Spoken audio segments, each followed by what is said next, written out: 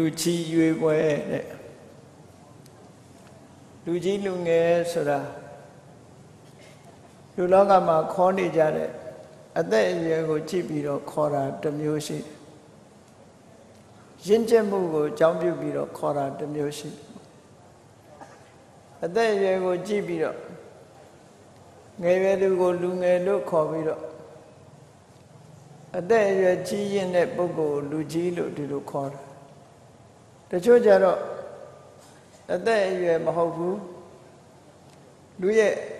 ခေါင်းရည်ချင်းရင့်ကျက်မှုမရင့်ကျက်မှုကိုအကြောင်းပြုပြီးတော့မရင့်ကျက်သေးတဲ့ပုဂ္ဂိုလ်ကိုလူငယ်လို့ခေါ်ပြီးတော့ရှင်းကျက်တဲ့ပုဂ္ဂိုလ်ကြတော့လူကြီးလို့ဒီလိုသတ်မှတ်ကြအဲ့ဒီရင့်ကျက်မှုမရင့်ကျက်မှုကိုအကြောင်းပြုပြီးတော့လူကြီးလူငယ်သတ်မှတ်ချက်ကတော့မြတ်စွာဘုရားရဲ့အဆုံးအမနဲ့အလွန်ကိုက်ညီတယ်ပေါ့အလုပ်ကိစ္စတစ်ခုကိုဆောင်ရွက်ကြတဲ့အခါမှာလူကြီးလူငယ်ဆိုတာကွဲပြားခြားနားမှုတွေရှိတယ်ပေါ့အဲ့ဒီလိုကွဲပြားခြားနားနေကြတဲ့အတိုင်းမှာဘယ်လိုပုဂ္ဂိုလ်မျိုးကလူငယ်ဘယ်လိုပုဂ္ဂိုလ်မျိုးကလူကြီးလဲလို့ဒီမှာလူကြီးဆိုတဲ့ပုဂ္ဂိုလ်တွေကစိတ်ထားအနေနဲ့ကလည်းပဲကြီးမားတယ်စိတ်ထားအနေနဲ့ကလည်းကြီးမားခေါင်းဆောင်မှုအည်အသွေးတွေလည်းရှိအခုလိုဝေယဝိသကိစ္စတွေကိုဆောင်ရွက်လုပ်ကြတဲ့အခါမှာလူကြီးနဲ့လူငယ်အသက်အရွယ်နဲ့ခွဲခြားမှုမပြုဘဲနဲ့ရင့်ကျက်မှုနဲ့မရင့်ကျက်မှုဆိုတာနှစ်ခုနဲ့ခွဲခြားပြီးတော့ဆုံးဖြတ်ကြရမှာဖြစ်တယ်အဲ့တော့လူကြီးဆိုတဲ့ပုဂ္ဂိုလ်ကစိတ်ဓာတ်အနေထားဖြင့်လဲမြင့်မားတယ်လောကင်ဆောင်ရတဲ့ကိစ္စတွေနဲ့ပတ်သက်ပြီးတော့လည်းပဲစန္ဒဝိရိယဝိမာန်တစိတ်ဓာတ်လို့ဆိုတဲ့စိတ်ဆွမ်းအားတွေကလည်းသူများတဲ့ထက်မြက်တယ်ကုသိုလ်ကောင်းမှုလုပ်ကြပြီဆိုတဲ့အချိန်မှာကြီးမားတဲ့စန္ဒမြင့်မြတ်တဲ့စန္ဒကသူများတဲ့ပိုတယ်အလုပ်တစ်ခုလုပ်ပြီဆိုလို့ရှိရင်လုပ်လို့တဲ့ဆန္ဒပြင်းပြတယ်ကြီးမားတယ်ဒီလိုဆိုလို့ဆန္ဒကိုသုံးမျိုးခွဲလိုက်တယ်ဟိနတဲ့ပဏိတတဲ့မစ္စည်းမတဲ့လူတွေရဲ့စိတ်နေသဘောထားဟာအမြဲတမ်းပဲသုံးမျိုးခွဲခြားထားလို့ရတယ်ပေါ့ဗုဒ္ဓဝေယဝိသဓမ္မဝေယဝိသသံဃဝေယဝိသလို့ဆိုတဲ့ကုသိုလ်ရေးရတွေဆောင်ရွက်တဲ့အခါမှာသူများတဲ့ထက်သန်ပြင်းပြတဲ့ဆန္ဒရှိတဲ့ပုဂ္ဂိုလ်သူများတဲ့ထက်သန်ပြင်းပြတဲ့ဝီရိယရှိတဲ့ပုဂ္ဂိုလ်စိတ်ဓာတ်ကြမ်းခိုင်တဲ့ပုဂ္ဂိုလ်နဲ့ဆင်ခြင်တုံတရားပို့ပြီးတော့ကြီးမားတဲ့ပုဂ္ဂိုလ်လို့ဒီလိုဆန္ဒဝီရိယစိတ်ဓာတ်ဝိမာန်တလို့ဆိုတဲ့အဓိပတိ၄မျိုးတဲ့ဒီတဘာဝစွမ်းအားတွေလွှမ်းမိုးထားတဲ့ပုဂ္ဂိုလ်ဟာလူကြီးလို့အဓိပ္ပာယ်ရတယ်အဲ့ဒါလို့မဟုတ်ဘဲနဲ့ဆန္ဒကလည်းပြောညံ့တယ်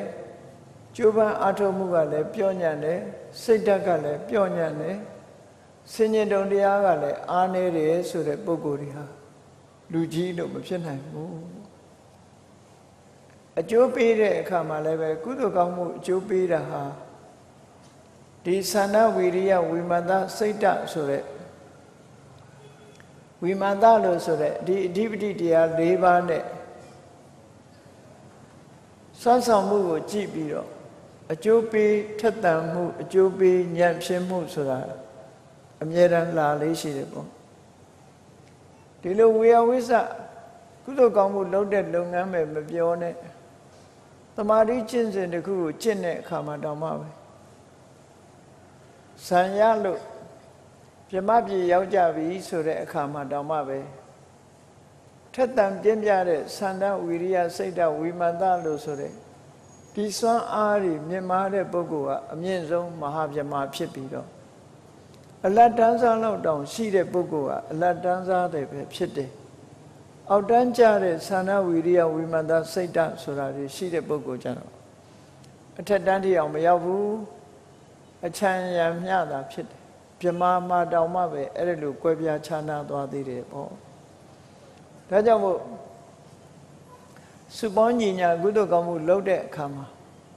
လူကြီးစိတ်ဓာတ်မွေးမြတ်ဖို့မွေးမြူဖို့လိုအပ်တယ်ပေါ့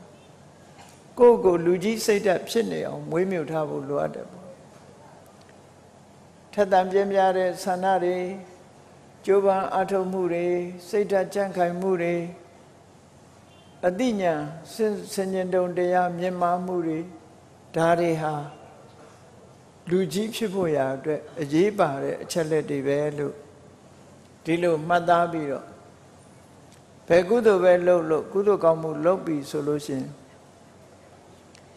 အဓိပတိ၄ပါးလို့ဆိုတဲ့သန္တာတို့ဝိရိယတို့စိတ်ဓာတ်တို့ဝိမာန်တို့လို့ဆိုတဲ့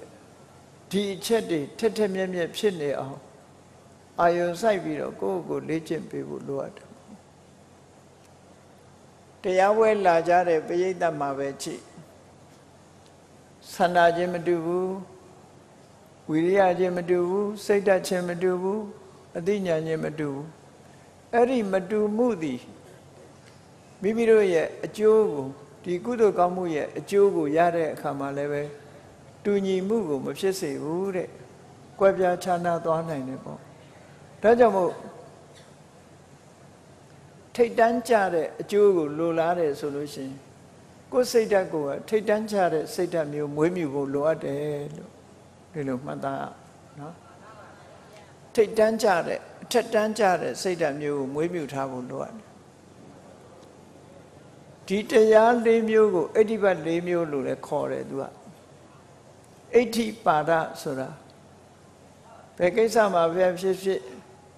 အဋ္ဌိဆိုတာပြည့်ပြည့်စုံခြင်းရဲ့ပါဒအကြောင်းတရားလို့ဆိုလို့အလုပ်တစ်ခုကိုပြည့်မြောက်အောင်လုပ်နိုင်တာလဲအဋ္ဌိပဲအဲ့ဒီအဋ္ဌိရဲ့အကြောင်းတရားလို့ဒီလိုဆိုလို့တယ်ပေါ့အခုဒီနန္ဒမာနဝဆိုတဲ့အသင်းအဖွဲ့ကြီးပဲကြည့်တက်ကြွကြွလောက်ကင်နေကြတယ်ဗုဒ္ဓဝေယဝိသဓမ္မဝေယဝိသသံဃာဝေယဝိသဆိုတဲ့လုပ်ငန်းတွေကိုတက်ကြွကြွလောက်ကင်ကြတဲ့အခါမှာတူညီသောဥတည်ချက်တွေရှိတော်လည်းပဲတူညီသောစိတ်ဓာတ်ရှိဖို့အမှန်တမ်းခဲရင်စိတ်နေသဘောထားချင်းတူညီဖို့စိတ်နေသဘောထားချင်းတူတောင်မှပဲအခုပြောခဲ့တဲ့သန္တာထက်သန်မှုမထက်သန်မှုလုံလဝိရိယကြီးမားမှုမကြီးမားမှုစိတ်ဓာတ်ကြံ့ခိုင်မှုရှိမှုမရှိမှုနဲ့ဝိမာန်သားဆိုတဲ့အမျောအမြင်ပညာရှိမှုပညာအားနည်းမှုဆိုတာတွေကတော့ကွဲပြားခြားနားနေဥမှာပဲအဲ့ဒီကွဲပြားခြားနားနေတာကိုကြည့်ပြီးတော့အကျိုးပေးတဲ့အခါမှာလည်းပဲတဦးနဲ့တဦးကွဲပြားခြားနားတဲ့အကျိုးတွေကိုပေးနိုင်တယ်ပေါ့ဒါကြောင့်မို့လူကြီးလို့ဆိုလောက်အောင်ရင့်ကျက်တဲ့ပုဂ္ဂိုလ်မျိုးတွေဖြစ်အောင်အရာရာမှာထက်သန်ပြင်းပြတဲ့ဆန္ဒဆိုပါစို့ကုသိုလ်ကောင်းမှုနဲ့ပတ်သက်ပြီးလုပ်မယ်ဆိုရင်သူများလုပ်တဲ့ကိစ္စမျိုးမဟုတ်ဘဲနဲ့မိမိကိုယ်တိုင်ကိုယ်ကအားတက်တဲ့ရောလုံးတင်လုံးထိုက်တဲ့ကိစ္စတစ်ခုဖြစ်လို့ထက်သန်တဲ့ဆန္ဒအမြဲတမ်းရှိနေရဖို့လိုအပ်တယ်ပေါ့ဖြစ်ခြင်းတဲ့ဆန္ဒလုံးခြင်းတဲ့ဆန္ဒပြင်းပြတယ်လို့ပဲဘာအကြောင်းပြဟိုအကြောင်းပြဒါအကြောင်းပြမပြဘဲနဲ့ဆန္ဒရှိသလောက်နောက်ကလုံလဝိရိယဆိုတာလည်းရှိဖို့လိုအပ်တယ်ပေါ့လုံလဝိရိယကဆန္ဒနောက်မှာထက်ချက်မကွာလိုက်လာဖို့လိုတယ်ဆန္ဒတော့ရှိပါရဲ့မလုပ်ဘူးဆိုလို့ရှိရင်လည်းအောင်မြင်မှာမဟုတ်ဘူးဆန္ဒရှိရမယ်ဆန္ဒရှိရင်ကြည့်လေဘယ်ကိစ္စပဲဖြစ်ဖြစ်ဆန္ဒကြီးမောက်လို့ရှိရင်ကြံသမျှပြီးမြောက်တယ်လို့ဒီလိုဆိုကြတယ်ဆန္ဒဝတ္တောကိဏမကမ္မနသိစတိဆန္ဒရှိတဲ့ပုဂ္ဂိုလ်ဟာဘယ်အလုပ်ပဲဖြစ်ဖြစ်မပြည့်စည်တဲ့အလုပ်ဆိုတာမရှိဘူးအလုံးပြည့်စည်နိုင်တယ်လို့ဒီလိုဆိုတာပေါ့နော်ဒါကြောင့်မို့လှုပ်တဲ့ဆန္ဒကအရေးတကြီးမိမိတဏ္ဍာမှာရှိနေဖို့လိုအပ်တယ်လို့လှုပ်ချင်တဲ့ဆန္ဒသာရှိပြီးတော့လုံနိုင်တဲ့လုံလဝိရိယမရှိပြန်ဘူးဆိုလို့ရှိရင်လည်း အောင်မြင်မှုဆိုတာမရနိုင်ဘူးတဲ့ဒါကြောင့်မို့အောင်မြင်မှုရနိုင်ဖို့အတွက်တော့ဘာလို့อ่ะလုံလဝိရိယဆိုတာနောက်ကလိုက်ရတယ်လုံလဝိရိယကလည်းပြောညံ့တဲ့လုံလဝိရိယမျိုးမဟုတ်ဘူးဝိကျေဝကုံလုံးတဲ့ဝိရိယမျိုးမဟုတ်ဘူးစိတ်အားစိုက်ပြီးတော့လုံးတဲ့ဝိရိယမျိုးသာဖြစ်တဲ့နဲ့ပေါ့အဲ့ဒါလို့လုံလဝိရိယကလည်းပြေဝပြင်းထန်တယ်ဇွဲရှိတယ်အလုပ်တစ်ခုလုပ်တဲ့အခါမှာကြိုကြိုစားစားတက်တက်ကြွကြွလုပ်တယ်ဆိုတဲ့ဝိရိယဆန္ဒလည်းရှိတယ်ဝိရိယလည်းရှိတယ်သို့တော့အခက်ခဲအမျိုးမျိုးဆိုတာကြုံတွေ့လာတတ်တယ်လောကရဏနဲ့ပတ်သက်ပြီးတော့ကြုံတွေ့လာတတ်တယ်ကိုယ်အချင်းချင်းမှာအတင်းအဖြစ်ပြောတာကစလူတွေရဲ့စိတ်ဓာတ်ကိုဒီထက်သန်နေတဲ့စိတ်ဓာတ်ပဲဖြစ်လင့်ကစားအပြောခံရတဲ့ပုဂ္ဂိုလ်တွေလောကရဏနဲ့ကျုံလာတဲ့အခါမှာစိတ်ဓာတ်ကြံ့ခိုင်မှုတွေမရှိဘဲနဲ့စိတ်ဓာတ်ချဆင်းသွားတာမျိုးတွေဖြစ်တတ်သေးတယ်အဲ့ဒါကြောင့်မို့လို့ဆန္ဒလည်းရှိရမယ်လုံလဝိရိယလည်းရှိရမယ်စိတ်ဓာတ်ကြံ့ခိုင်မှုလည်းရှိရမယ်ကိုလုံးတဲ့အလုံးနဲ့ပတ်သက်ပြီးတော့ခိုင်မာတဲ့ဒီဆုံးဖြတ်ချက်နဲ့ပြည့်စုံတဲ့စိတ်ဓာတ်မျိုးရှိဖို့လိုတယ်လို့ဒီလိုဆိုတာပေါ့နော်အေးစိတ်ဓာတ်ကတော့ကြံ့ခိုင်တယ်လှုပ်တဲ့ကိစ္စအပေါ်မှာအမျောအမြင်ကမပါဘူးလို့ဆိုလို့ရှိရင်လေအောင်မြင်တဲ့လောက်အောင်မြင်မှာမဟုတ်ဘူးဒါကြောင့်မို့လို့အမျောအမြင်လည်းရှိဖို့လိုတယ်လို့အလုံးပေါင်းလိုက်တဲ့အခါကျတော့သန္တာရဲ့ဝိရိယရဲ့စိတ်ဓာတ်ရဲ့ဝိမာန်ရဲ့လောကမှာအောင်မြင်ကြီးပွားခြင်းရဲ့အကြောင်းတရား၄မျိုးသို့မဟုတ်ဒီလူတွေရဲ့စိတ်ကိုလွှမ်းမိုးချုပ်ကင်ထားတဲ့အဓိပတိတရား၄ပါးဒီတစ်ခုကကြီးစိုးပြီးတော့နေလို့ရှိရင်လုပ်ငန်းတစ်ခုဟာအောင်မြင်နိုင်တယ်လို့ဒီလိုဆိုတာပေါ့အဲ့ဒီလိုအောင်မြင်တယ်ဆိုတဲ့ထဲမှာလူငယ်လူကြီးဆိုတဲ့အနေအထားမျိုးကိုခွဲသွားတဲ့အခါမှာတမန်အပြင်တော့အသက်အရွယ်ငယ်တဲ့လူကိုလူငယ်လို့ခေါ်ပြီးတော့အသက်အရွယ်ကြီးတဲ့လူကိုလူကြီးလို့ခေါ်တာဒါပုံမှန်သတ်မှတ်ချက်အနေနဲ့ပြောတဲ့စကားတစ်ခုတကယ်ရင့်ကျက်မှုရှိမရှိဆိုတာနဲ့တိုင်းတာလိုက်တဲ့အခါကျတော့အသက်ပဲကြီးပါစေသန္တာတို့ဝိရိယတို့ဝိမာန်တို့စိတ်ဓာတ်တို့ဝိမာန်တို့ဆိုတာတွေကမရင့်ကျက်ဘူးဆိုလို့ရှိရင်တော့အဲ့ဒါလူကြီးလို့ခေါ်လို့မရဘူးတဲ့ဟောဒါကပရမတ္ထရှုထောင့်ကနေသတ်မှတ်ချက်ပေါ့မြတ်စွာဘုရားရဲ့အဆုံးအမရှုထောင့်ကနေသတ်မှတ်လိုက်မယ်ဆိုရင်တော့အသက်ကြီးုံနဲ့လူကြီးလို့သတ်မှတ်လို့မရဘူးဒါကြောင့်မို့လူကြီးဖြစ်ဖို့ရာအတွက်ဆန္ဒကကြီးရမယ်လုံလဝိရိယလည်းကြီးရမယ်စိတ်ဓာတ်လည်းကြီးမားရမယ်အမျောအမြင်ကလည်းကြီးမားရမယ်အဲ့ဒီအရေးကြီးတဲ့အချက်လက်တွေကြီးမားတဲ့ပုဂ္ဂိုလ်သားလည်းလူကြီးလို့ဒီလိုဆိုလို့ရတယ်ပေါ့နော်ရင့်ကျက်မှုပေါ်မှာမူတည်ပြီးတော့ဒီလိုပြောတာဒါကလူတွေအတိမတ်ပြုတာနဲ့မတူတဲ့မှန်ကန်တဲ့ရှုထောင့်ကနေပြီးတော့အတိမတ်ပြုတဲ့သဘောတစ်ခုပဲတခါတော့ကမြတ်စွာဘုရားသခင်ကိုရောမြတ်ဝေရင်ဇာပြည်ကိုကြွသွားဘူးတယ်အဲ့လိုကြွသွားတဲ့အခါမှာဝေရင်ဇာမှာနာမည်ကြီးတဲ့ဥဒယဆိုတဲ့ပုံသားကြီးကမြတ်စွာဘုရားတရင်ကိုကြိုတင်ကြဘူးတယ်အဲ့ဒီအချိန်တုန်းကမြတ်စွာဘုရားသက်တော်40ပတ်ဝန်းကျင်လေးပဲရှိသေးတာပေါ့အသက်အရွယ်အပြင်အလွန်ငယ်သေးတယ်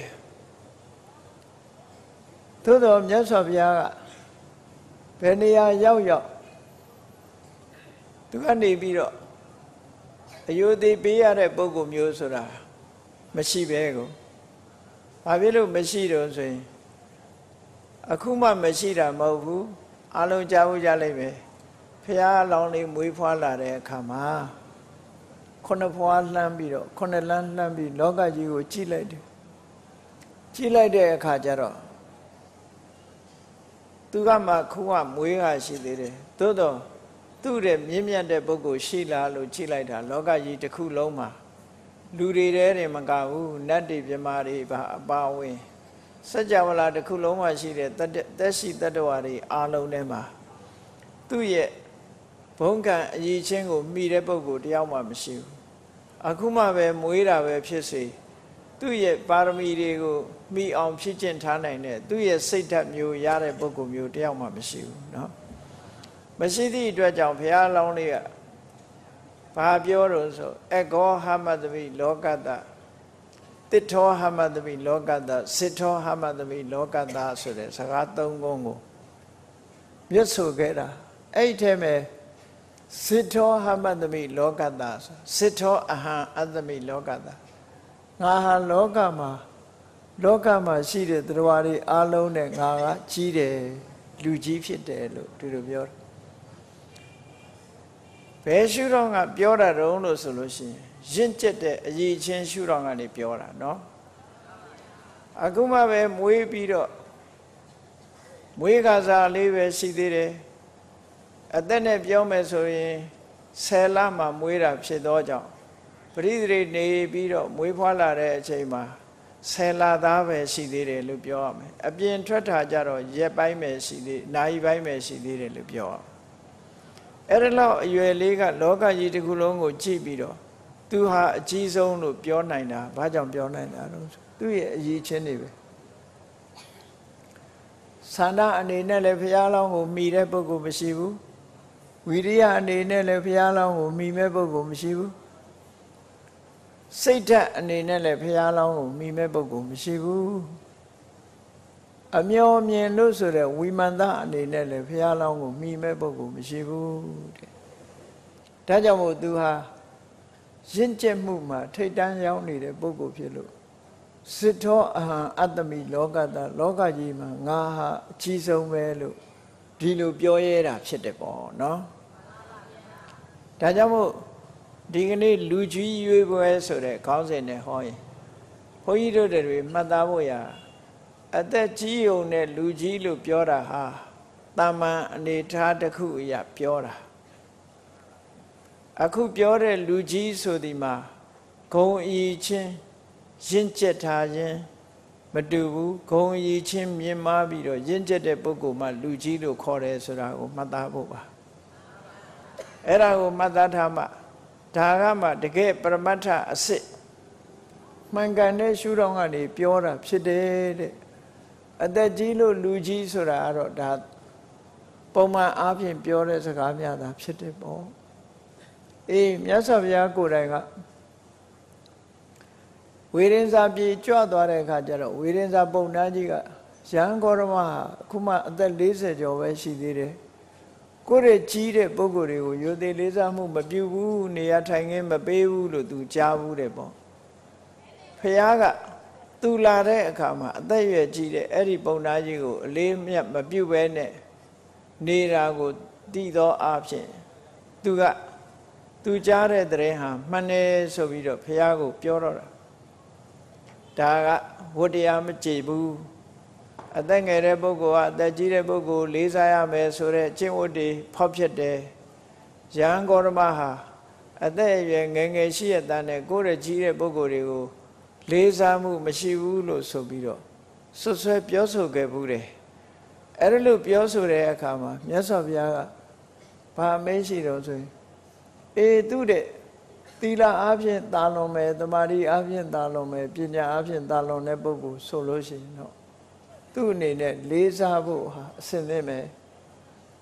သို့သောလောကကြီးတစ်ခုလုံးကြည့်မယ်ဆိုရင်မြတ်စွာဘုရားတဲ့သီလသမာဓိပညာအားဖြင့်တာလွန်ဖို့နေတာဓာန်တူလို့ပြောရမယ့်ပုဂ္ဂိုလ်မျိုးတောင်မရှိဘူးတဲ့အနာကတ်နိုင်တဲ့ပုဂ္ဂိုလ်တောင်မရှိဘူးရှင်းကျက်မှုအနေထားအဖြစ်လုံးဝဝေးကွာတယ်ခုံရည်ချင်းအဖြစ်လည်းဘုရားကိုအလုံးကမမိကြဘူးဒါကြောင့်မို့လို့လောကမှာငါအကြီးဆုံးဖြစ်တယ်လို့မြတ်စွာဘုရားကအလုံးမှာငါလေးစားရပြီးတော့ငါတဲ့ကြီးတဲ့ပုဂ္ဂိုလ်ဆိုတာပရမတ္ထရှုထောင့်ကနေမရှိဘူးလို့ဒီလိုမိတ်ရှိတာပေါ့နော်ဒါမှန်ကန်တဲ့လူကြီးတခုသတ်မှတ်ပြတာနော်အသက်ကြီးုံနဲ့လူကြီးဖြစ်တာကိုသတ်မှတ်တာမဟုတ်ဘူးနောက်တစ်ခါမြတ်စွာဘုရားကသူကြီးတယ်ဆိုတာကိုတက်သိပြကျင်တာဘယ်လိုပြတော့ လောကလူသားတွေအလုံးဟာဘာနဲ့ဥပမာတူတော့ဆိုအဝိဇ္ဇာတိဟုသောဥက္ကွန်ထဲမှာရောက်နေကြတဲ့သရဝါတွေဖြစ်သည့်အတွက်ကြောင့်ကြက်ကလေးတွေဥပမာပေးလိုက်တယ်ကြက်မကြီးတစ်ကောင်ကကြက်ဥ8လုံး9လုံး12လုံးဆိုတာမျိုးလို့ဥထားတဲ့ထဲမှာတဲ့ကြက်ကလေးတစ်ကောင်ဟာပထမဆုံးရင့်ကျက်ပြီးတော့သူ့ရဲ့ခြေသေးစွမ်းအားနှုတ်သီးစွမ်းအားလေးတွေနဲ့ကြက်ဥကုံကိုခွဲပြီးတော့ပထမဆုံးပေါက်လာတဲ့ကြက်ကလေးကိုအကြီးဆုံးကြက်လို့ဆိုရတယ်လို့ပဲတဲ့လောကမှာအဝိဇ္ဇာဆိုတဲ့အမောင်ထုထဲမှာအသိပညာမရှိကြတဲ့သတ္တဝါတွေအဝိဇ္ဇာအမောင်ဥက္ကွန်နဲ့ရောက်နေကြတဲ့အခါမှာသူဟာပထမဆုံးအနေနဲ့ဥက္ကွန်ကိုခွဲပြီးတော့ပထမဆုံးအသိဉာဏ်ပုဂ္ဂိုလ်ရလာတဲ့ပုဂ္ဂိုလ်ဖြစ်တယ်ပေါ့ပထမဉာဏ်မှာပုဗ္ဗေနိဝါဒနုတ္တိဆိုတဲ့ဝိဇ္ဇာကိုရတယ်ဒုတိယဉာဏ်မှာဒိဗ္ဗစက္ခုဆိုတဲ့ဝိဇ္ဇာဉာဏ်ကိုရတယ်ပစ္စည်းမဉာဏ်မှာအာသဝခယဆိုတဲ့ဝိဇ္ဇာဉာဏ်ကိုရတယ်ဉာဏ်သုံးပါးဆိုတဲ့အလင်းဟာကြက်ဥကိုဖောက်ခွဲပြီးတော့ထွက်လာတဲ့ကြက်ကလေးလိုလောကကြီးမှာရှိတဲ့အဝိဇ္ဇာဆိုတဲ့ဥက္ကုံကိုဖောက်ခွဲပြီးတော့ပထမဆုံးလောကထဲမှာအလင်းရလာတဲ့ပုဂ္ဂိုလ်ဟာသူပထမဆုံးဖြစ်တယ်ပေါ့ဒါကြောင့်မို့သူဟာအကြီးဆုံးပဲလို့မြတ်စွာဘုရားဒီလိုသက်သေပြခဲ့တယ်ပေါ့ဒါကြောင့်မို့လူကြီးရွေးပွဲဆိုတဲ့အခါမှာအသက်ကြီးတာနဲ့လူကြီးမဖြစ်ဘူးအသက်ကြီးုံနဲ့တော့လူကြီးမဖြစ်ဘူးရင့်ကျက်တဲ့အရည်အချင်းတွေရှိမှသာလေလူကြီးဖြစ်နိုင်တယ်ဆိုတာကိုထိသိမှတ်သားကြဖို့ပဲပေါ့လူကြီးတော့အသက်ကတော့ကြီးတယ်အသက်ကြီးလို့သူ့ကိုလူကြီးလို့ခေါ်မလားလို့ဆိုရင်အသက်ကြီးတဲ့ရှုထောင့်ကတော့လူကြီးလို့ခေါ်နိုင်တယ်သို့တော့ရင့်ကျက်မှုမရင့်ကျက်မှုရှုထောင့်ကနေကြည့်ရင်သူလူကြီးမခေါ်ဘူးလို့ဆိုတာကိုမြတ်စွာဘုရားဟောထားတဲ့ဒေသနာတော်ရှိတယ်အဲ့ဒါကိုမှတ်သားကြဖို့ပေါ့နော်မြတ်စွာဘုရားကဘယ်လိုဟောတုံးဆိုတော့နတေနထေရောသောဟောတိယေနတ္တပဋိတံသိရောခေါင်းပေါ်ကသပင်ဖြူယုံနဲ့လူကြီးမဖြစ်ဘူးတဲ့ဆိုလိုတာကအသက်ကြီးယုံနဲ့လူကြီးမဖြစ်ဘူးနော်အသက်ကြီးပြီးဆံမမဖြူတဲ့လူကလည်းရှိသေးတယ်သို့တော့များသောအားဖြင့်တော့သပင်ဖြူလေးရှိကြတာကိုဒါကြောင့်မို့ခေါင်းပေါ်ကသပင်ဖြူယုံနဲ့လူကြီးမဖြစ်ဘူးလို့မြတ်စွာဘုရားဒီလိုဟောတာနော်ပြောလိုတာကတော့အရင်မွေးယုံနဲ့လူကြီးမဖြစ်ဘူးတဲ့အသက်ကြီးယုံနဲ့လူကြီးမဖြစ်ဘူးအသက်ကြီးယုံနဲ့လူကြီးမဖြစ်ဘူးလို့ဒီလိုပြောပရိပက္ကံဝယောတတ္တမောဃစိန်တော်တိဟုတ်စတိအရွယ်နေအားဖြင့်တော့ကြီးသွားတာမှန်တယ်အသက်80 80 90 100ဆိုတာလို့အရွယ်အားဖြင့်တော့အသက်ကြီးသွားတာမှန်တယ်သို့တော့ခုနကလိုအရည်အချင်းတွေတက်မလာဘူးဆန္ဒကလည်းတက်မလာဘူးဝီရိယကလည်းတက်မလာဘူးစိတ်ဓာတ်ကလည်းကြံ့ခိုင်မှုတွေတက်မလာဘူးပညာကလည်းပဲတက်မလာဘူးဆိုလို့ရှိရင်တဲ့အဲ့ဒီပုဂ္ဂိုလ်ရဲ့အသက်ကြီးမှုဟာအလကားသာအသက်ကြီးနေတာပဲဖြစ်တယ်စဉ်းစားတော့ကိုကအဲ့ဒီထဲမပါအောင်ကိုလောက်ရမှာဖြစ်တယ်ပေါ့အရည်ချင်းတွေရှိနေရမယ်လို့ဆိုလိုတယ်အဲ့ဒီအရည်ချင်းမရှိဘဲနဲ့လူဆိုတာတနှစ်ပြီးတနှစ်တနှစ်ပြီးတနှစ်ဒီလိုပဲကြီးသွားပြီးတော့အိုကြမှာပဲမဟုတ်လားမွေးနေ့တွေအချိန်ချင်းဆုံတွေ့ပြီးတဲ့အခါနောက်ဆုံးမှာအသက်အရွယ်ကြီးရင်လာလို့အဖိုးကြီးဖွားကြီးဘဝကိုလူတိုင်းဟာရောက်ကြမှာကြီးပဲအဲ့ဒီလိုရောက်တဲ့အခါမှာအဖိုးကြီးဖွားကြီးဘဝရောက်သွားရင်တနှစ်ကုန်သွားရင်တနှစ်အရည်ချင်းတွေတိုးတက်ဖို့ကုသိုလ်ရည်ချင်းတွေသီလရည်ချင်းတွေသမာဓိရည်ချင်းတွေပညာရည်ချင်းတွေဒါတွေတိုးတက်ဖို့လိုအပ်တယ်ပေါ့အဲ့ဒါလို့မတိုးတက်ဖဲနဲ့အသက်သာကြီးသွားပြီးတော့ပေရီတွန့်သွားရီကျိုးဆံမင်းတွေဖြူုံနဲ့တော့လူကြီးမဖြစ်ဘူးတဲ့အရည်ချင်းပါမှလူကြီးဖြစ်တယ်ဒီလိုဆိုတာပေါ့နော်အဲ့ဒါအလွန်သတိထားရမယ့်အချက်ပဲဘုန်းကြီးတို့တွေလူဘဝရောက်လာရင်တဖြည်းဖြည်းတော့တစ်နှစ်ပြီးတစ်နှစ်တော့ကုံသွားမှာပဲအဲ့ဒီကုံသွားတဲ့အခါမှာအရေးကြီးတာကတော့ကိုယ်စီကပါပြီးတော့ကုံသွားတာမျိုးမဖြစ်စေရဘူးကိုကရားလိုက်တဲ့နှစ် နှစ်များလေရလာလေဒီလိုသာဖြစ်တဲ့နဲ့ပေါ့အခုကကုံသွားတယ်ဆိုတာကိုယ်စီဟာတခုမှမရလိုက်တဲ့သဘောဖြစ်တယ်ပေါ့ဒါကြောင့်မို့လို့နှစ်တွေကုံသွားတာမျိုးမဖြစ်စေပဲနဲ့နှစ်ကြာလေကိုယ့်ရဲ့အရည်ချင်းတွေတက်လာလေနှစ်ကြာလေကိုယ့်ရဲ့အရည်ချင်းတွေတက်လာလေလူဘဝရောက်လာတဲ့ပုဂ္ဂိုလ်ကနှစ်ကြာလေကုသိုလ်တရားတွေများလာလေနှစ်ကြာလေသီလတွေများလာလေနှစ်ကြာလေသမာဓိတွေပညာတွေတိုးတက်လာလေအဲ့ဒါလို့ဖြစ်ရမယ်တဲ့အဲ့ဒါလို့မဖြစ်လို့ရှိရင်လူငယ်ဘဝလူငယ်အဆင့်ရှင်းကျက်မှုမရှိသေးတဲ့ပုဂ္ဂိုလ်အဆင့်မှာပဲရှိနေမှာပဲတဲ့အဲ့ဒါကိုအထူးသတိထားဖို့เนาะအဲ့ဒါကိုအထူးသတိထားရမယ်ငါတက်ကြီးလို့ငါလူကြီးဖြစ်ပြီလို့ဒီလိုမအောင်မေ့လေနဲ့တဲ့နတ္တေနထေရောသောဟောတိထေရဆိုတာအသက်အရွယ်ကြီးရင်တဲ့ပုဂ္ဂိုလ်ဆိုတာနတ္တေနထေရောသောဟောတိယေနတ္တပရိတံတိရောယေနအကျဉ်းကြောင်းကြောင့်အတ္တထိုပုဂ္ဂိုလ်ရဲ့တိရောခေါင်းဟာပရိတံဖြူသွား၏တေနထိုသပင်ဖြူုံမြဖြင့်သောထိုပုဂ္ဂိုလ်ဟာထေရောနာဟောတိနော်လူကြီးမဖြစ်ဘူးဒါမြတ်စွာဘုရားရဲ့စကားနော်လူကြီးမဖြစ်ဘူးပရိပက္ကံဝယောတတ္တပရိပက္ကောဝယောတတ္တလို့လည်းရှိတယ်သို့တော့စကလုံးအနေနဲ့ပြောမယ်ဆိုရင်ဝယဆိုတာမနောကနာဒီခိုင်းဖြစ်သည့်အတွက်ကြောင့်ဂရမ္မာနဲ့ပြောမယ်ဆိုရင်ပရိပက္ကောလို့မဖြစ်ရဘူးပရိပက္ကံလို့ပဲဖြစ်ရမယ်ပေါ့အဲ့ဒီမှာတတ္တထိုပုဂ္ဂိုလ်ရဲ့ဝယောအရွယ်ဟာပရိပက္ကံတဖြည်းဖြည်းရင့်ကျက်သွားတာဖြစ်တယ်စိတ်ဓာတ်ရင့်ကျက်တာမဟုတ်ဘူးအရွယ်ရင့်ကျက်သွားတာဖြစ်တယ်ဒီလိုဆိုတာပေါ့နော်ရင့်ကျက်ရမှာကအရွယ်လားစိတ်ဓာတ်လားလို့မေးရင်စိတ်ဓာတ်အနေနဲ့သာရင့်ကျက်ရမှာတဲ့အရွယ်ကတော့သူ့ဟာသူဒီတိုင်းသွားရင်လာရင်စားရင်တောက်ရင်အိပ်ရင်နဲ့ရင့်သွားမှာပဲဟောင်းတယ်ဆိုတာဒီတိုင်းပဲသူကသူဟောင်းသွားမှာပဲဒါလောကရဲ့သင်္ခါရရဲ့သဘာဝတရားကြီးပဲအေးသင်္ခါရသဘာဝအတိုင်းသူကသူရင့်သွားတာဟောင်းသွားတာအိုသွားတာကတော့သူကသူဖြစ်မှာပဲသို့တော့ကိုရင့်ကျက်အောင်လုပ်ရမှာတော့အသိပညာပဲစိတ်ဓာတ်တွေရင့်ကျက်လာအောင်လုပ်ရမယ်ပညာတွေရင့်ကျက်လာအောင်လုပ်ရမယ်အဲ့ဒီလိုမဟုတ်ဘဲနဲ့အရွယ်သာရင့်ကျက်သွားမယ်ဆိုရင်ဘုရားကဘယ်လိုဟောတော့ဆိုမောဃစိန်နောတိဟုတ်စတိမောဃဆိုတာအချီးနီးစိန်နဆိုတာအိုမင်းသွားတာမောဃစိန်နောအချီးမီအိုမင်းသွားတဲ့လူအိုလူမင်းများသာဖြစ်တယ်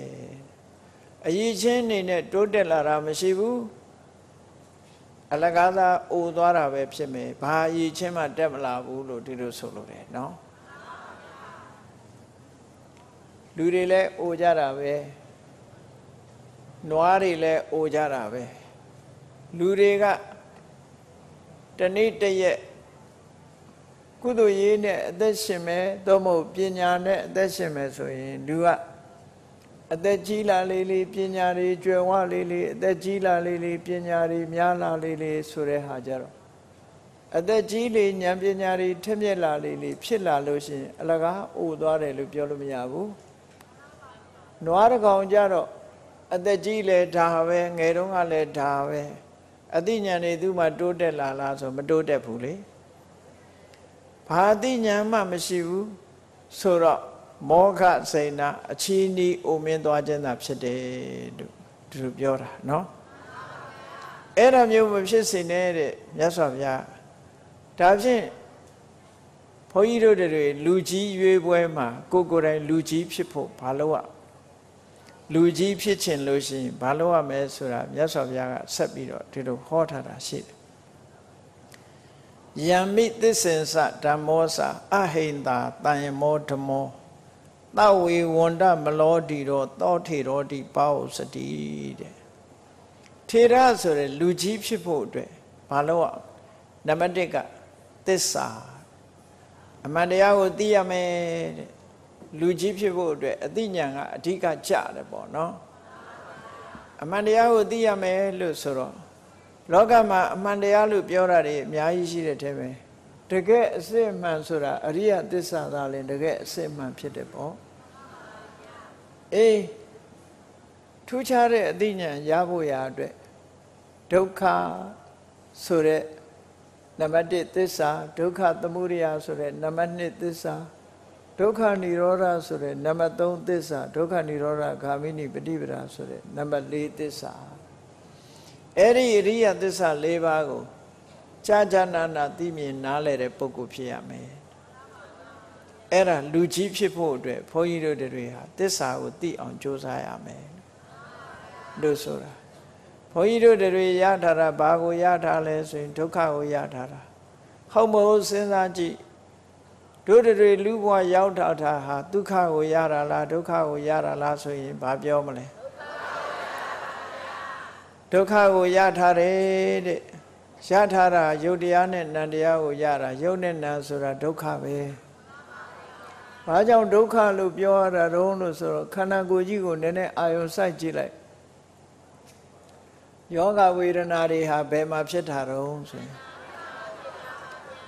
ဘေးရန်ဥပဒိအန္တရာယ်ဖြစ်ရင်ရောဘယ်မှာဖြစ်တာတုံးခန္ဓာမှာပဲဖြစ်တယ်66ပြာယောဂဝေဒနာတွေတို့နော်တစုံတစ်ခုဘေးရန်တွေတို့ဖြစ်တာမှန်သမျှအကုန်ခန္ဓာမှာဖြစ်တာတွေကြည့်အဲ့တော့ဘေးရန်အန္တရာယ်တွေတို့အလိုမရှိရတဲ့ဟာတွေတို့လောကမှာရှိတဲ့အညစ်အကြေးတွေမှန်သမျှရောဘယ်မှာရှိတာတော့အဲ့တော့ပြောမယ်ဆိုရင်စီပင်အမိုက်ပုံးကြီးနဲ့မတူဘူးလားခန္ဓာကိုယ်ကြီးကစီပင်အမိုက်ပုံးကြီးလို့ဖြစ်နေတယ်လူတကာမလိုချင်တဲ့အညစ်အကြေးတွေအမိုက်တွေအကုန်ထည့်ထားတာခန္ဓာကိုယ်ကြီးကလည်းဒီအတိုင်းပဲမလိုချင်တာတွေအကုန်ထည့်ထားသည့်အတွက်ကြောင့်ဒုက္ခတုံဒုက္ခကဲကြီးတို့တွေရထားတာဒါကိုအဟုတ်ထင်ပြီးတော့လူတွေဟာဘဝင်မြင့်နေကြတာတဲ့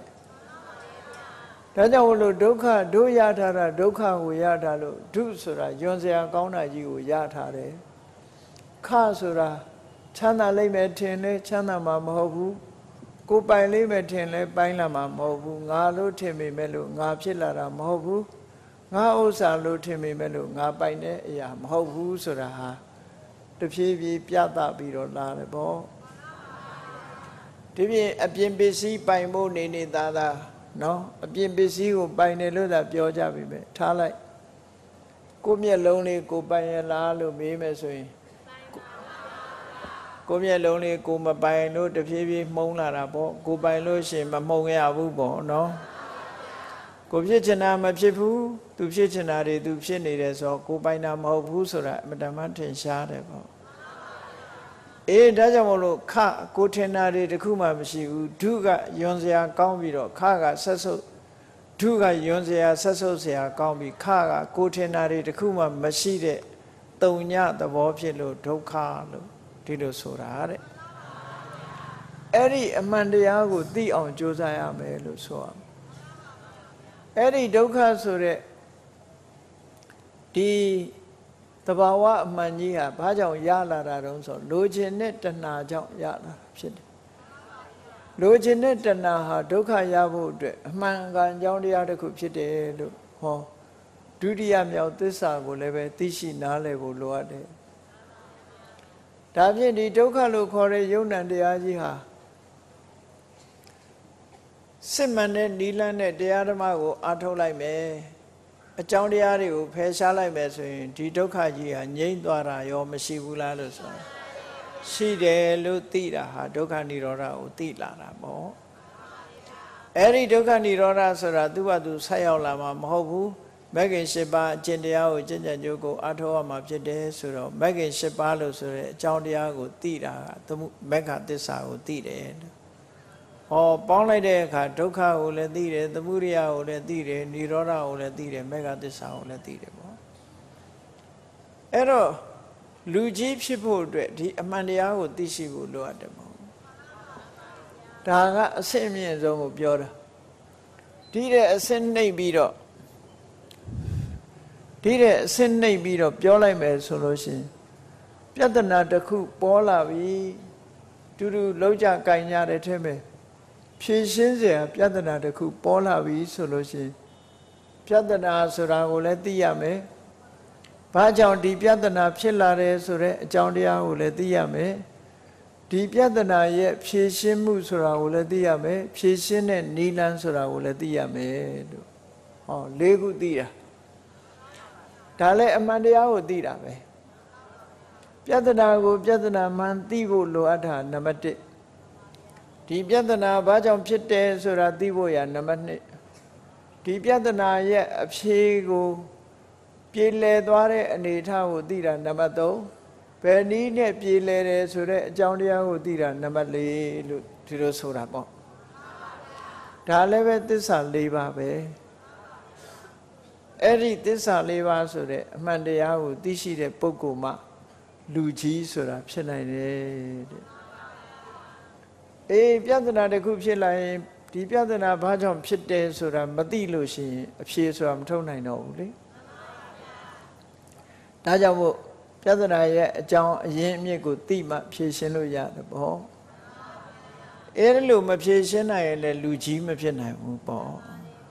ဩဒီလိုဆိုတာအေးဒါကြောင့်မို့လို့မြတ်စွာဘုရားကယံမိသစ္စင်္စဓမ္မောစာတဲ့အမှန်တရားကိုသိရှိရမယ်နော်နံပါတ်1အမှန်တရားကိုသိရှိရမယ်လို့ဒီလိုဆိုတယ်နံပါတ်2ကဘာလို့ဆိုဓမ္မဆိုတာအစစ်မြင့်တဲ့တရားကိုလည်းသိရှိရလူကြီးဖြစ်ဖို့အတွက်မှန်ကန်တဲ့သဘာဝတရားကိုသိရှိနားလည်ဖို့လိုအပ်တယ်ပေါ့အဲ့ဒါလို့မှန်ကန်တဲ့သစ္စာတရားကိုသိတဲ့အပြင်သဘာဝတရားကိုပဲသိရှိနားလည်တဲ့ပုဂ္ဂိုလ်အစစ်မြင့်ဆုံးပြောမယ်ဆိုလို့ရှိရင်မလေးပါဖို့လေးပါလို့ဆိုတဲ့စိတ်ဓာတ်ရဲ့အညစ်အကြေးတွေအလုံးကိုဖယ်ရှားပြစ်နိုင်တဲ့အစစ်မြင့်တဲ့တရားတွေကိုသိရှိနားလည်ရမယ်ရရှိပြီးတဲ့ပုဂ္ဂိုလ်ဖြစ်ရမယ်လို့ဒီလိုဆိုတာပေါ့နော်အဲ့ဒါမှရင့်ကျက်တဲ့လူကြီးဖြစ်မယ်တဲ့ဟောအခြေခံအပြင်ပြောမယ်ဆိုလို့ရှိရင်လူကြီးဆိုတဲ့ပုဂ္ဂိုလ်ဟာအဟိန္တာဘယ်သူပေါ်မှာအနိုင်ကျင့်တဲ့စိတ်ဓာတ်မျိုးမရှိအောင်ငယ်သူကိုကျင်နာသနာအကျဉ်းနာတရားထားတယ်အကျိုးစီးပွားကိုလိုလားတဲ့မေတ္တာတရားထားတယ်ကိုယ့်ရဲ့သားတဲ့ပုဂ္ဂိုလ်တွေကိုဝမ်းသာနိုင်တဲ့မုဒိတာတရားထားတယ်အပြည့်နာစာနဲ့ပတ်သက်ပြီးတော့လစ်လျူရှုနိုင်တဲ့ဥပေက္ခထားနိုင်တယ်ပေါ့ပြောမယ်ဆိုလို့ရှိရင်မေတ္တာကရုဏာမုဒိတာဥပေက္ခလို့ဆိုရဲဗြဟ္မစိုးတရားတွေကိဝတ်တဲ့ပုဂ္ဂိုလ်ဖြစ်ရမယ်အဲ့ဒါမှလူကြီးဖြစ်မယ်ဗြဟ္မစိုးတရားကင်းမဲ့နေတဲ့ပုဂ္ဂိုလ်တရားဟာလူကြီးမဖြစ်ဘူးတဲ့ဟုတ်လားဗြဟ္မစိုးတရားမရှိရင်လူကြီးမဖြစ်ဘူးမြတ်စွာဘုရားကဒီနေရာမှာအဟိန္တာတဲ့လူကြီးဆိုတာသူများပေါ်အနိုင်မကျင့်ရဘူးတဲ့အနိုင်ကျင့်ရင်လူကြီးမဖြစ်ဘူးတဲ့ဒီလိုဆိုလို့တယ်အေးခုခေတ်တော့လူကြီးဆိုရင်ငါကလူကြီးပဲဆိုပြီးတော့အနိုင်ကျင့်ရင်လို့ပဲရမှာတော့နော်အဲ့ဒါလို့ဆိုလို့ရှိရင်လူကြီးမဖြစ်ဘူးတဲ့ဒါစိတ်ဓာတ်အနေနဲ့ကလူကြီးဖြစ်မလာဘူးဒါကြောင့်မို့မြတ်စွာဘုရားကအဟိန္တာသူများကိုမညှင်းဆဲရဘူးနောက်တစ်ခုကတန်ယမတဲ့ကိုချင်းတရားကောင်းရမယ်ထိမ့်သိမ့်ဆောက်ရှောက်နိုင်ရမယ်ကိုချင်းတရားကောင်းတဲ့ပုဂ္ဂိုလ်ကာယကံကိုထိမ့်သိမ့်တယ်ဝစီကံကိုထိမ့်သိမ့်တယ်ပါဇက်ရှိတိုင်းစကားကိုပြောချင်တာမပြောရဘူးပြောသင့်မှပြောရတယ်အမှန်ကိုသာပြောရမယ်တန်ယမဆိုတာစောင့်စောင့်စီစီရှိရတယ်နှုတ်ကိုစောင့်စည်းတယ်ကိုယ်ဒီလက်ရောက်ကိုယ်အမှုကိုစောင့်စည်းတယ်ကာယကံနဲ့ဝစီကံနှစ်မျိုးကိုထိမ့်သိမ့်ဆော့ရှော့တဲ့ပုဂ္ဂိုလ်ဖြစ်ရမယ်အဲ့ဒါမှလူကြီးဖြစ်မယ်ကိုချင်းတရားပြပြနေတဲ့ပုဂ္ဂိုလ်တရားဟာအသက်ဘယ်လောက်ပဲကြီးလူကြီးမဖြစ်ဘူးတဲ့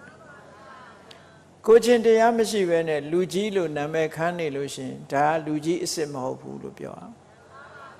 ဒါကြောင့်မို့တန်ယမလို့ဆိုတဲ့ထိမ့်သိမ့်ဆောက်ရှောက်မှုသူများတဲ့ပို့ပြီးတော့နှုတ်အနေနဲ့ကလည်းစီကံရှိတယ်ပြောချင်တာမပြောဘူးလိမ်မပြောဘူးမတက်တယောက်နဲ့တယောက်မတက်အောင်မပြောဘူးချမ်းတမ်းရိုင်းပြတဲ့စကားတွေကိုမပြောဘူးနော်ရင်ကျေးလိမ်မာတဲ့စကားမျိုးကိုပြောတယ်အကျိုးမရှိတဲ့စကားတွေကိုမပြောဘူးအကျိုးရှိတာကိုသာပြောတယ်ဆိုရင်မှဒါဟာလူကြီးရဲ့အင်္ဂါရပ်ပဲဒီလိုဆိုတာနောက်တစ်ခုကတော့ဘာလို့ဆိုဓမ္မနဲ့ဆုံးမတယ်ကိုယ့်ရဲ့အမြင်မော်ကြည့်ပြီးတော့လောဘမဖြစ်အောင်ဆုံးမတယ်ကြားတဲ့အတန်မော်ကြည့်ပြီးတော့လောဘဒေါသမဖြစ်အောင်ဆုံးမတယ်အနံ့ရတဲ့အပေါ်မှာလောဘဒေါသမဖြစ်အောင်ကိုယ့်ကိုနှိပ်ကွက်တယ်ဆုံးမတယ် လျှာပေါ်မှာအကြောင်းပြုပြီးတော့လောဘဒေါသမဖြစ်အောင်ထိမ့်သိမ်းဆောက်ရှောက်တယ်လောကမှာလူတွေဟာကိုယ့်ကိုမထိမ့်နိုင်မသိမ့်နိုင်တာဖြစ်တာဘယ်ကနေလာတာတော့ဆိုမြင်လို့ကြိုက်တာလေးတွေးလိုက်ရင်မထိမ့်နိုင်မသိမ့်နိုင်မဖြစ်ဘူးလားလောဘကိုမထိမ့်နိုင်ဘူးကိုမကြိုက်တာတွေးလိုက်တဲ့အခါဒေါသဖြစ်တယ်ဒေါသကိုမထိမ့်နိုင်ဘူးထို့တူပဲအတန်လည်းပဲကိုကြိုက်တဲ့အတန်လေးကြားလိုက်လို့ရှင်လောဘဖြစ်တယ်မထိမ့်နိုင်မသိမ့်နိုင်ဖြစ်တယ်ကိုမကြိုက်တဲ့အတန်ဖြစ်ကြားတဲ့အခါဒေါသဖြစ်တယ်မထိမ့်နိုင်မသိမ့်နိုင်ဖြစ်တယ်ပေါ့အဲ့တော့ကိုယ့်ကိုမနိုင်ဘူးမနိုင်ဆုံးကတော့ရှာပဲလူတွေမနိုင်ဆုံးကတော့ရှာပဲရာသတနာဆိုတာအသေးခံပြီးတောင်စားတယ်လေဝဝစားပြီးသေမယ်ဆိုတဲ့လူတွေအများကြီးပဲမတည့်ဘူးဆိုလဲစားကြတာပဲအဲ့ဒါမထိမ့်သိမ့်နိုင်တာလို့ခေါ်တယ်စားတယ်ဆိုတာထိမ့်သိမ့်ခန္ဓာကိုယ်တည်တံ့ပြီးတော့ကျမ်းမာအောင်သက်ရှိဖို့စားတယ်ဆိုတဲ့အတွေးခေါ်မဟုတ်ဘူးကြိုက်လို့စားတယ်ဆိုတဲ့အဆင့်ကိုရောက်သွားတယ်ကြိုက်လို့စားတယ်ဆိုတဲ့အဆင့်ဟာအန္တရာယ်ပေးတဲ့အဆင့်ရောက်သွားပြီပေါ့ဒါကြောင့်မို့လို့ဓမ္မလို့ဆိုတာကိုယ်စိတ်ကိုနိုင်အောင်ဆုံးမနိုင်တဲ့ပုဂ္ဂိုလ်ဖြစ်လောကလူတွေကသူများကိုတော့ဆုံးမတယ်ကိုဆုံးမဖို့ကြတော့မေ့နေကြတယ်မြတ်စွာဘုရားကဟောတယ်အတ္တဟိကိရဒုဋ္ဌမောတဲ့သူများကိုဆုံးမဖို့လွယ်တယ်ကိုဆုံးမဖို့ကြခက်တယ်တဲ့ကိုကြတော့လူကအမြဲတမ်းဖေးပါပေးတယ်ဟုတ်တယ်မို့လားသူများကြောင့်ဖြစ်ရင်မလီနမောနမဲနိုင်လိုက်တာပကံလေးကြကွဲကြည့်ပါလားသူများကြောင့်ကွဲလို့ရှိရင်ဒီလောက်နမောနမဲနိုင်ရလားကိုကြတော့ဗာပြောမတော်လို့နော်လူတွေရဲ့အတွေးဟာကိုကြောင့်ဖြစ်ရင်မတော်လို့ဟုတ်လားဒါပေမဲ့သူများကြောင့်ဖြစ်လို့ရှိရင်မတော်လို့မပြောချင်ဘူးဗာပြောတော့နမောနမဲနိုင်ဒီလိုပြောတာအဲ့ဒီကလေးကကိုမဆုံးမဘူးဆိုတာအမတန်မှထင်ရှားတယ်ပေါ့နော်လူကြီးဖြစ်ဖို့အတွက်သူများကိုအနိုင်မကျင့်ရဘူးကိုကျင့်သီလတွေနဲ့ကိုကျင့်သီလလုံရမယ်ကိုဆုံးမနိုင်တဲ့ပုဂ္ဂိုလ်ဖြစ်ရမယ်နောက်ဆုံးကြတော့ဘာတော့တဝေဝန္တမလောဒီတော့အသိဉာဏ်တွေပြည့်ဝပြီးမကောင်းတာမှန်သမျှအကုန်ထွေးထုတ်ထားပြီးသားပုဂ္ဂိုလ်ဖြစ်ရစိတ်ထဲမှာမကောင်းတဲ့စိတ်ဓာတ်တွေတခုမှမထားနဲ့သူများပေါ်မှာမလိုမုန်းထားတဲ့စိတ်တွေသူများပေါ်မှာအနိုင်ကျင့်နေတဲ့စိတ်တွေအနိုင်ယူခြင်းတဲ့စိတ်တွေကိုယ့်ရဲ့သားမနာလိုဘူးဆိုတဲ့စိတ်တွေမကောင်းတဲ့စိတ်တွေတခုမှမထားဘူးအားလုံးကိုထွေးထုတ်စွန့်ပစ်ထားတဲ့ပုဂ္ဂိုလ်မျိုးဖြစ်ရမယ်တဲ့အဲ့ဒါမှတကယ်လူကြီးလို့ဒီလိုဆိုတာနော်မြတ်စွာဘုရားကသောထေရောတိပါဝစတိတဲ့နော်သစ္စာကိုသိတယ်ဓမ္မဆိုတဲ့လောကုတ္တရာအစစ်မြင့်တဲ့တရားတွေကိုရရှိထားတယ်အဟိန္တာလို့အဓိကထားပြီးတော့အနိုင်မကျင့်တဲ့ဗြဟ္မဝိဟာရတရား၄ပါးသူတဏ္ဍာမှာရှိတယ်ကိုချင်းသီလထိမ့်သိမ်းဆောင်ရှောက်မှုရှိတယ်ကိုနိုင်နေအောင်ဆုံးမတယ်ကုံပြောရင်ကိုယ်တဏ္ဍာမှာရှိသမျှအညစ်အကြေးတွေလုံးဝလက်မခံဘူးစိတ်ထဲမှာဖြူစင်တန့်ရှင်းတယ်ဆိုတဲ့အနေအထားမျိုးဒီအင်္ဂါရက်တွေနဲ့ပြည့်စုံပြီးတော့ရင့်ကျက်တဲ့ပုဂ္ဂိုလ်မှသာလေသောထေရောတိပါဝစတိအဲ့ဒီပုဂ္ဂိုလ်မျိုးမှာတကယ်လူကြီးလို့ဒီလိုခေါ်တယ်တဲ့လူကြီးရွေးပွဲမှာဘုန်းကြီးတို့တွေလူကြီးထဲမှာစရင်ပါဖို့အရေးကြီးတယ်ပေါ့ဘယ်သူကိုမှငဲ့เสียမလိုဘူးအခုပြောတဲ့အရေးချင်းတွေကိုယ်တဏ္ဍာမှာရှိရင်ကိုရွေးပြီးတော့လူကြီးလို့ဒီအရေးချင်းတစ်ခုမှမရှိရင်ငါလူငယ်ကလေးပဲလို့ပဲအောင်းမေးကြပြီတော့ဟုတ်ကလားကလေးဖြစ်ပြီးတော့လူကြီးလည်းတက်မလို့ကြနဲ့အောင်ဒီလိုဆိုတာပေါ့နော်လူကြီးဖြစ်မှကိုယ်တိုင်လူကြီးဖြစ်အောင်ကြိုးစားကြရမှာဖြစ်တယ်တရားချစ်ခင်သူတော်စင်ပြိဿအပေါင်းတို့ဓမ္မပဒဒေသနာတော်ကိုဥတည်ပြီးတော့ဘုရားမြတ်စွာဟောကြားတော်မူခဲ့တဲ့လူကြီးရွေးပွဲကိုမှတ်သားနာယူကြပြီးတော့တို့တွေဟာတိမ်ငယ်သေးဖွဲတဲ့စိတ်ဓာတ်ရင်းကျက်မှုတွေမရှိတဲ့ပုဂ္ဂိုလ်မျိုးမဖြစ်စေပဲစိတ်ဓာတ်ရင်းကျက်ပြီးတော့အစစအရာရာထက်ထက်မြက်မြက်ရှိတဲ့ပုဂ္ဂိုလ်တွေတကယ်လူကြီးတွေဖြစ်အောင်တို့တွေကြိုးစားကြရမှာဖြစ်တယ်လို့ကိုယ်စီသဘောကျပြီးကျင့်ကြံကြိုးကုပ်အားထုတ်တော်မူနိုင်ကြပါစေကုန်သတည်း